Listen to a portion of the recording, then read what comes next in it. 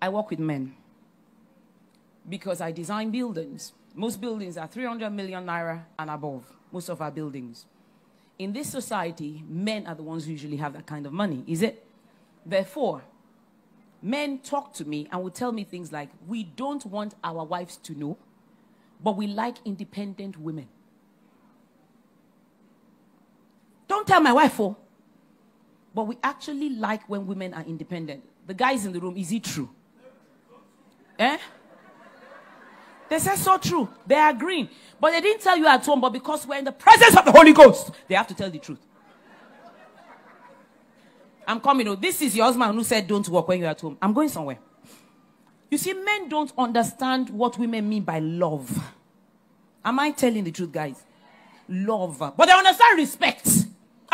If you like, don't love me. Just respect me. That's a guy. So the same thing he wants from you is what he can give you. So when your husband respects you, he truly loves you. Forget all those, he didn't give me card, he didn't give me flower. Then they chop him.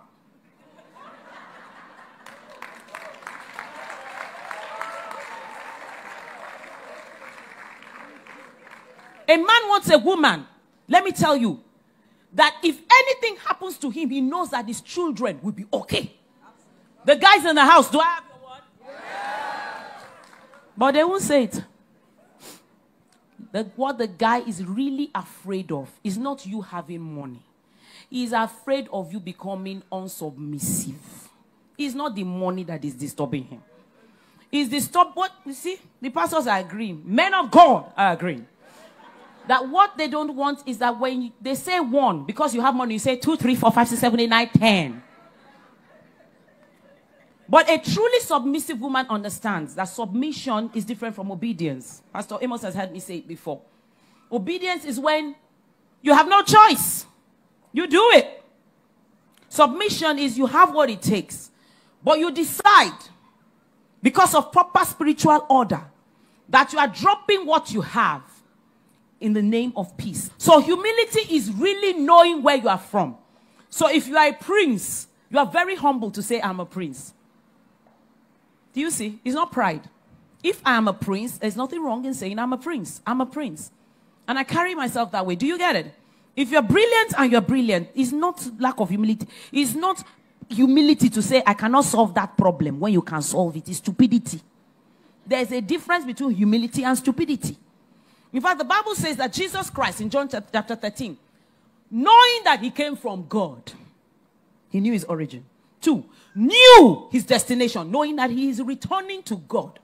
He stripped himself of the clothes because he doesn't need designer wear to be who he is. He's the one who validates all the Louboutin and the Louis Vuitton. It is not them that validates him. Without the brand, he's very fine. Without the Brazilian, he's okay. So he took it all off, stripped himself and guarded himself and washed his disciples' feet. That is true humility. And you can only be humble when you are truly secure. Insecure people are very proud. It does not matter if they are calling you ma. Please. They are proud. Yoruba say it's not, that's prostration. It's not manners. They're just using it to chop you. And what a man is worried about is not your having money, is your being submissive. Good. And you are submissive because God has asked for the submission, and there are no 2 heads in any ship. And as a wise woman, you know that. Right. I'll give you a final example on this matter. Okay? No, I have time, don't worry. Okay. If, for instance, my husband says to me, I say to you, I want to travel. And he says, my dear, I don't want you to go on October 15 because I have some things I want you to see to. And I said, okay, I'll wait. I'm submitting. It's very different from he says, I don't want to go on October 15. I don't have the money. And me too, I look and I don't have the money. I say, I will stay. I just obeyed. I'm not submitting. If I had the money, I would have gone. You are getting it? So you see that many times people are just obeying you. Dear guys, they're not really submitting yet.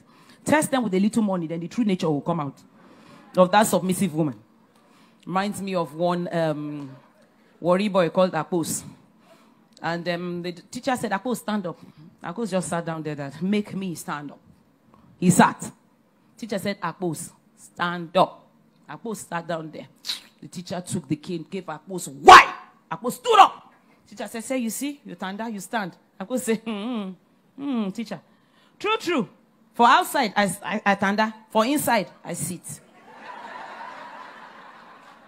So a lot of people you think are submissive. Inside, they are sitting. They are waiting for the day money will touch their hand. Then you will know. But have your own and still remain submissive. That's what I'm trying to say. Have your own and still remain submissive.